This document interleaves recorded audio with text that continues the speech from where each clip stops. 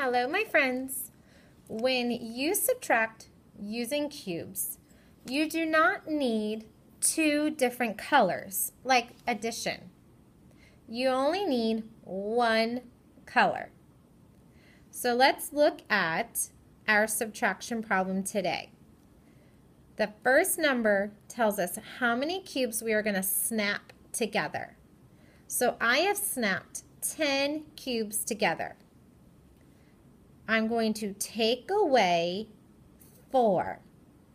So what I want to do is count 1, 2, 3, 4 and remove them from my cube train. Now I have 1, 2, 3, 4, 5, 6. 10 minus 4 equals 6. To show your work using the cubes, what you can do is you can put your cubes next to your equation.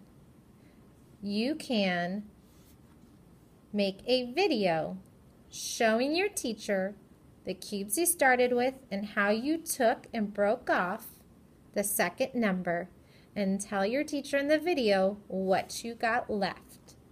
You will be practicing subtracting with cubes for 10 minutes.